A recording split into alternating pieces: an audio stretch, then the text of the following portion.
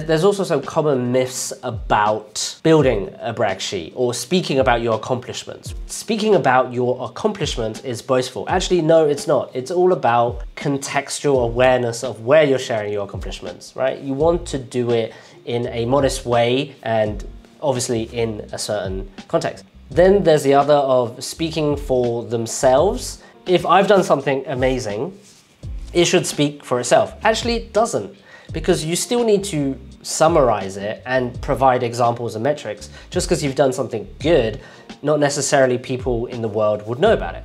Then the next common myth is it has to be something big. It really does not have to be something big.